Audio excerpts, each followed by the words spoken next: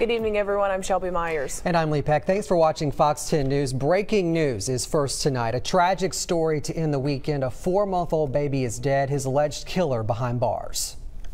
Yeah, that's right. This man, 25-year-old Marquise Caldwell, was just booked into Metro Jail moments ago. He's charged with capital murder after police say he beat his girlfriend's baby to death this morning. Fox 10 News reporter Alexa Knowles on this story tonight. Alexa, police say Caldwell was babysitting when it happened.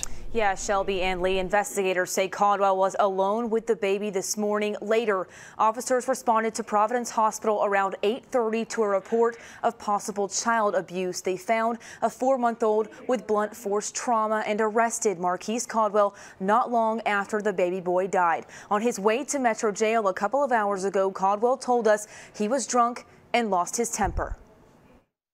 It's horrible, y'all. To the world, y'all, I'm not this person. I'm really not.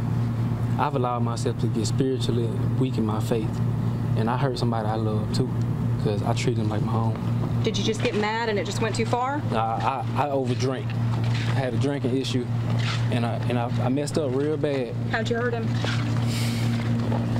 Yeah, I can't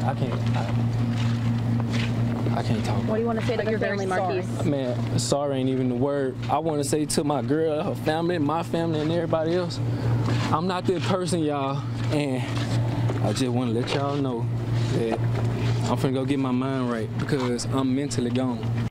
Mobile police say it all happened in the mother's home, but have not released where that is. They also haven't released the baby's name. Investigators tell us they don't expect any more arrests. Now, Caldwell is facing capital murder and aggravated child abuse charges, which means he will not get bond. In the newsroom, Alexa Knowles, Fox 10 News.